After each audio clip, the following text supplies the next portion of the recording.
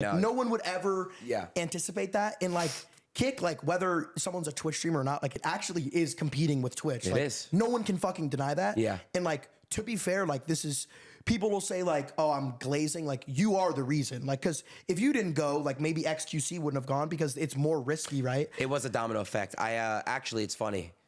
I think, okay, so I'll explain how it went down. I would talk to Bruce every day for like a couple weeks trying to convince him to come to Kick.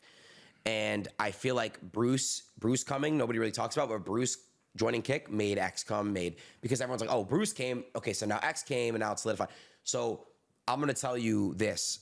These big three people I really want that I'm really pushing, I think that's when people are going to really start to be like, okay, like, whoa. Because I think that what people need to see now is I want to see Twitch make changes for their creators too.